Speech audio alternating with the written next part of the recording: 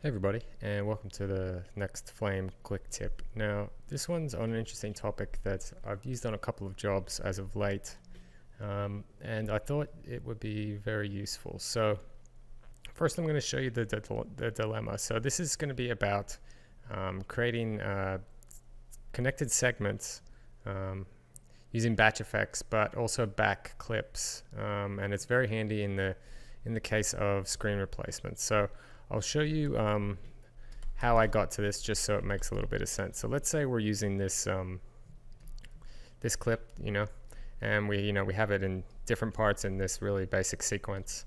We have it show up 3 times, and say we want to, let's just create a normal segment for it. We don't need a connected segment. We just need a normal batch effects. And once we're in here, let's say I know that this element is going to be our screen, right? So this is not going to change, or if it does, it's going to be swapped out. So say this guy had, we had some blurs on it, we had some color on it, again, just very crude, and say all nodes, and I'm just going to do this, and just, let's scale it in just for the heck of it. Say this was our guy, and we knew this was going to change.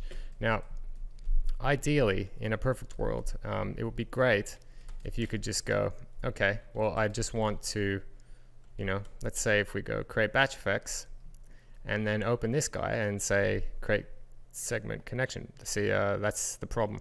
This doesn't actually exist in batch. It doesn't even work in normal batch, and it's just, it's not a bug, it's just a limitation of this cool technique with the segment connections. So again, like the power of this for me would be, if I know that's not going to change and I know I'm just swapping this out, is if this was live, I could just go swap in the latest guy, and it's going to trickle. The best bit would be all through my comps. So this is kind of the reverse of a normal segment connection, or even a source connection, because the source is always going to be dependent on the source, or a segment one is going to be looking at what's underneath. Say if we had a back clip, and that doesn't really work, and I'll show you why really quick. So if I do this as a top segment, and we make this a batch effects, and say we bring in that, and again, if we do an action, this is where it becomes clear. So if this was what I was using, I've got a perspective, and we pull these down, quickly dial them in. Okay, so there we go. Say that's dialed in perfectly. There's our guy, and let's, again, let's go create segment connection. If we did populate these down further in the tree, say with this guy and this guy, and then we jump in here and say quickly just make this match the sizing for this comp, and chuck that in, and then jump out. You see we have our separate ones, but say something does change. Say we like this one, but if you want to update, if we did do anything else in here that did have some color and whatever for that matter, if I did update this guy and sync, you'll see now again we're going to be, it's not what we want, and this is because the background sizes are changing. And again, this technique really lends itself to screen replacements, phone comps, stuff that it's just kind of rinse, lather, repeat, and it can get very tedious in batch, copying and pasting for that type of stuff. So again, this technique in this way then doesn't work too. So my little workaround I came up with, and I like, I'm just going to put this on the top layer, is kind of doing it in reverse. So what does that mean? Let's do this. So I'll do Alt Delete with this guy selected, and I'm going to add a batch effects there, and I'm going to grab in that source. Okay. Now, if I jump out, and we'll see. So you see, that's my screen insert element that I'm going to use. And again, I know this is common to all of the green guys that are slightly different in sizing.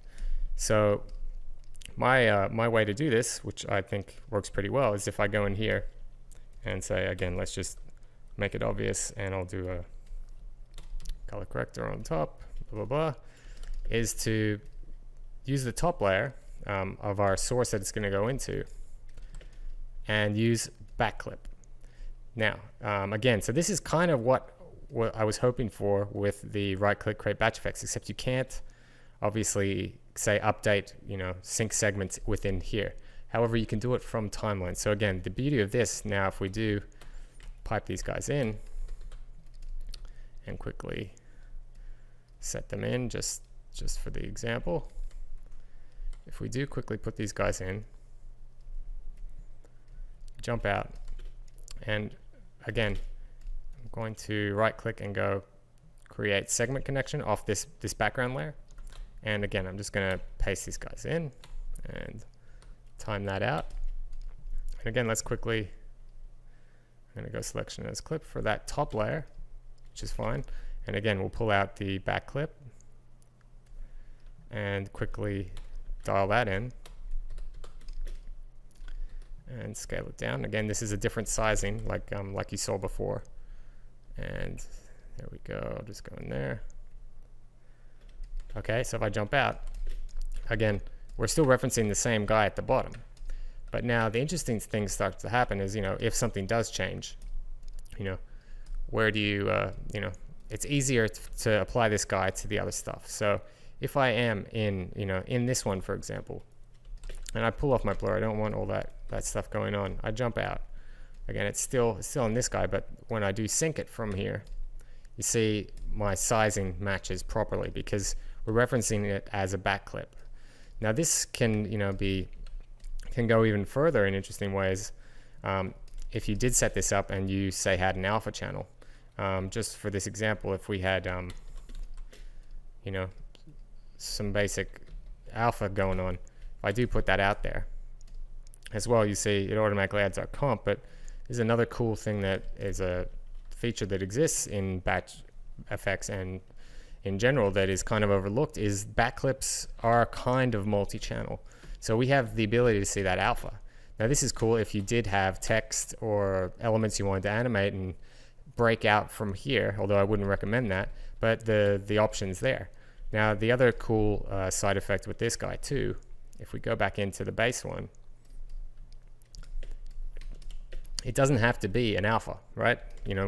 We should all know that now. It's just whatever you want to pipe through. So again, if I go to color source and just make this pal bars, put that in as the alpha, you see that shows up. The only thing I have to do is just disable comp. And now if I'm in here, you'll see my alpha is actually a pseudo multi-layer guy that's all referenced from back here.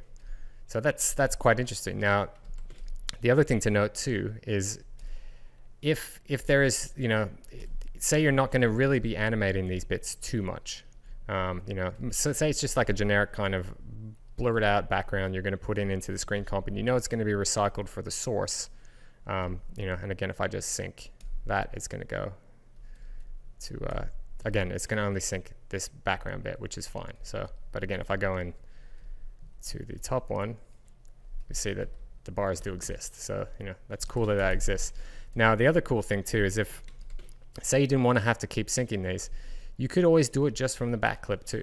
So if I did trim these out and say you did want to do animation from here, if you make sure to leave your timeline focus up, and I'm going to remove this segment connection. So the segment connection is if you need it or you feel like it's warranted, or if your timeline doesn't allow for it. But the other thing too is, remember, if you are going into the base comp, the actual comp, sorry, the batch effects, and then we do view the the context timeline result.